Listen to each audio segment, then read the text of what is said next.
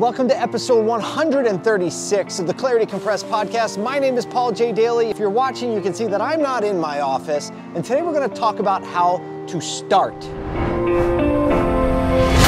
We're making our way through the fog of life, and clarity is understanding where we are on the map.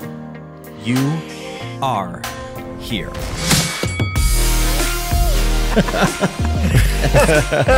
Let the good times roll. This is Clarity Compressed. So this thing right here, if you don't know, is called a palmcorder. It is a camera that's got a little screen here, and you can shoot video with it. Actually, I'm going to turn it on. Can you shoot video with it? I think the battery's dead. So this camera right here is a palmcorder, and this is the very, very first camera I ever made media on for my business, which is now Congruent, an agency. Before that was called Image Auto, was an auto reconditioning company. And we bought this camera so that we could make content and sell franchises, which we never actually ended up doing. The topic of today's podcast is to start. Not to start something, but to start. Not to start when it's perfect, but to start. Right now, I'm standing on set. I don't know if you can see in the back. I don't know, back here in this area, we've actually got this road closed off, and we are shooting a really beautiful commercial for an auto group in Delaware. Now, how did we get from this palmcorder to a full crew, roads closed, lots of equipment for a client that doesn't even exist in this state? Well, I'll tell you how. I started. I didn't start when it was perfect. I started, obviously. This camera is not perfect. This camera represents low quality, amateur nature, not knowing what the heck you're doing, but it represents to me starting. And I still have it. I think I'm going to put it on the shelf behind my office. I have something else I want to show you too. I brought this, and I don't know if you've seen me at conferences or around. I carry this with me pretty frequently, and this is just a notebook where I have thoughts, ideas. This thing has been with me a long time, and strangely enough, although I carry it everywhere, I'm oddly selective about what I put in here. However, I wanted to share a couple of things because this book to me also represents starting. You can see in here, I'm going to hold it up to the camera now, when you jot down notes, you see some very early drawings of the clarity flag and some of my plans and why I think it's important to focus in on the concept of clarity. And I want to read to you an excerpt of when I began to conceptualize what it would be like to have a podcast and what the podcast should be about.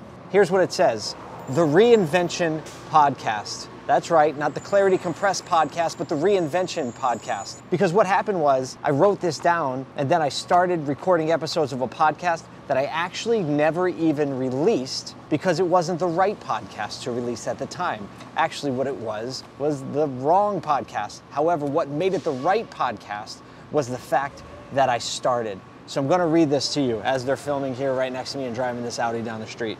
It says, I want to create content that gives and adds significant and unique value to all of our business units. That's, again, I had Image Auto, I had Rim Doctor, I had Congruent. It said I don't want it to be a distraction and do want to leverage my stronger talents of relationship building, access, and communication. That's where it started. So all that to say, what I started ended up not being what you're watching right now. And here we are 136 episodes later because I started. And starting is hard for me, believe it or not. I mean, I am kind of easily excitable by nature, and I do like new things, but I'm the kind of person that likes to wait until it's all thought out or wait until it's perfect before I start. And that's really dangerous because the plane never gets on the ground, because it's a lot easier to make adjustments in line while you're flying when the plane's already and the friction is moving. It's the same principle with a car. It's a lot easier to turn the wheels and steer when the vehicle is already moving. So the principle of starting seemed really appropriate for today, since I started with this, and I conceptualized in this, and here we are right now filming this. Now, I'm not even at the end, or just at the beginning.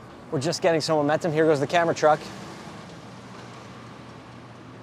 Starting is something that is tough for so many. The other side of it is starting can be too easy in the sense that you just start without a plan. That's why writing down what you want to do and then just getting after it is what has led to success thus far for me. There have been a zillion failures along the way because when you just start, guaranteed, when you start, you're going to fail. When you start and you make decisions and you put a line in the sand, guess what? People are going to begin to push back against it, and the forces of the economy are going to push back against it, and economics and clients and competition. They all start to push back against you when you start in a way that they never did when you were stationary, because when you're stationary, there's no friction, there's no motion, there's no threat to anyone else. So when you start, that's going to happen.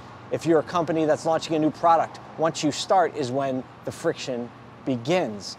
It even works in relationships. Say you want a relationship. Your desire is you find that special guy or your gal and you get out there, but you never actually start a conversation. You never actually start going anywhere. Guess what? You will never start having a relationship. And surely all of us, we get into the world where we're starting to build relationship or even romantic relationship with the significant other. And what happens is we find the wrong one. We find the ones that don't work. We find the ones that aren't compatible. We find the friction. We find the tension. And maybe even after we find that special someone, like for me, once I got married, well, that was another start. I made a commitment. We started moving. And then I started learning a whole bunch of things about myself that actually needed to change and actually needed to be different if I was going to have a long-standing, sustainable relationship. Here I am at 41 years old, been married for 17 years. Guess what? And I feel like I'm still starting.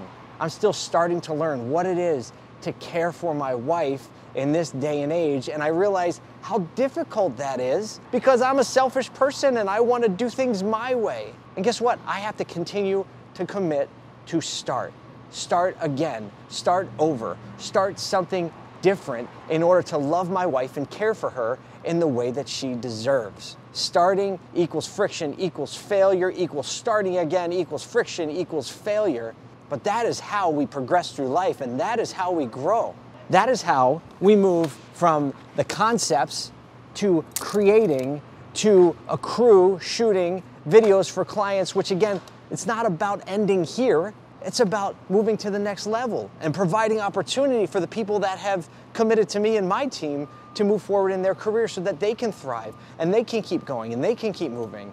My personal life, it's about committing to my family and committing to starting and keeping going so that we can thrive and we can grow and we can continue to move on so that my kids will have opportunity that I never had. All of that, rewind, all of that comes by starting. So may you start today, whatever it is that you see as the future for yourself that you want, may you take a step, may you write down what you want to do and just take the next action. I hope that you start. I'll talk to you next time. You just got a love song.